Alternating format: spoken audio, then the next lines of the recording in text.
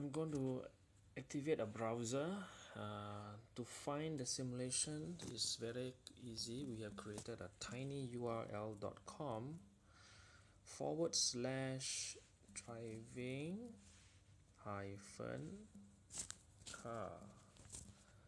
After typing this in, it will actually bring you directly to the simulation. So in this simulation, is divided into a world view on the left, a scientific view on the right, and a bottom panel with the control. So with these three panels, you can conduct rather interesting simulations.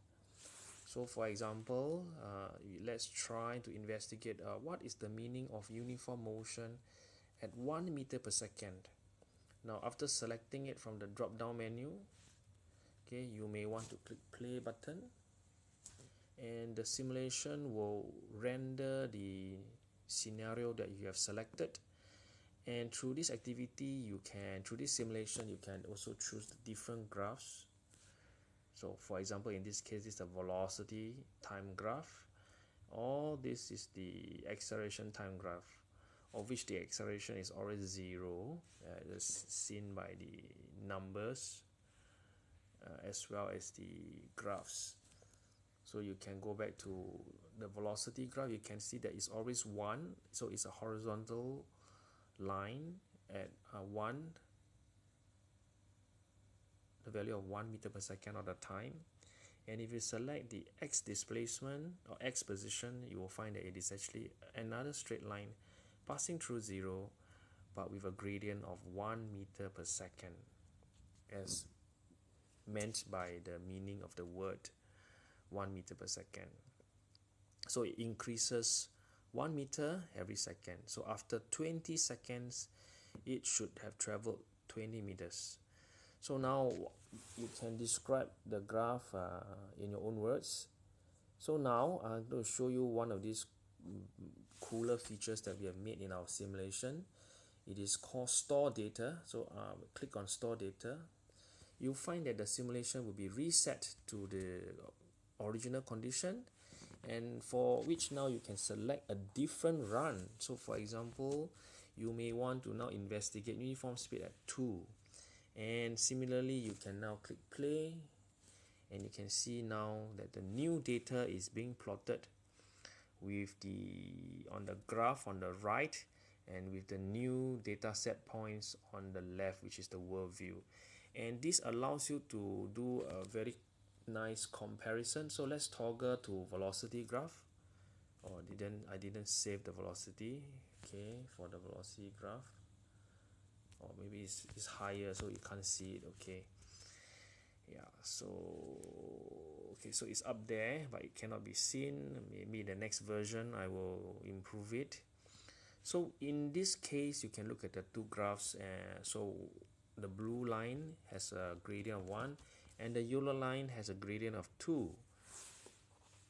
So how do we learn more deeply using this simulation? So besides being able to store data, the other cool feature that we have made is, for example, you would like to do a simple motion, let's say a motion uniform speed at -1. Okay, now there's something here that we call modeling. So you can actually select the model for it to be visible, and through the drop down menu you can actually select a particular shape, a particular mathematical equation that you think will represent the motion called uniform motion at -1 meters per second.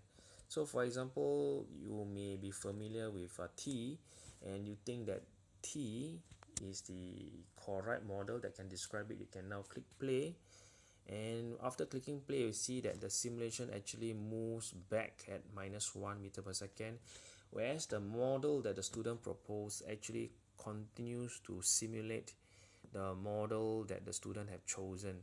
So this is actually a very powerful way that we think can improve learning. So for example, now if the student think that now the answer is not t, but rather it is, for example, because of the negative opposite direction, so maybe now he thinks it's -t, insert in the new answer, and you can now see that the model and the motion now matches perfectly.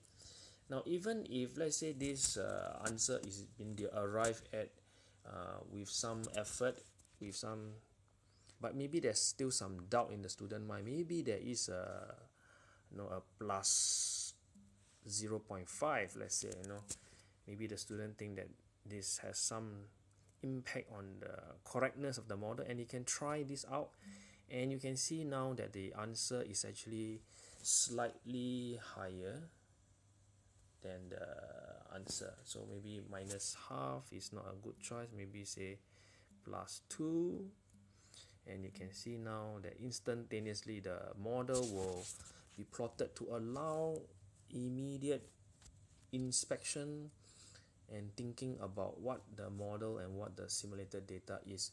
So with that, we believe that we hope that you have enjoyed yourself listening to this video tutorial, and we hope that you have a lot of fun interacting with the simulation that we have built. Thank you.